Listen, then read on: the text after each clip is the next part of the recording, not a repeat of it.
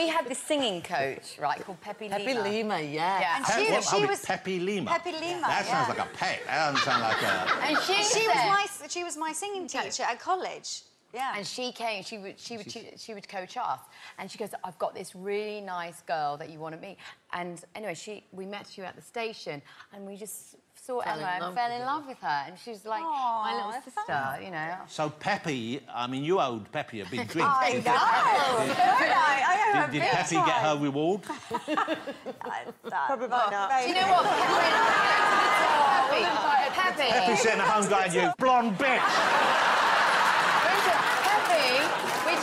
Pepe, if you're watching right now, we want to say thank you so much for bringing Emma to us. I think she'd want a little bit of the ka-ching, never mind just that.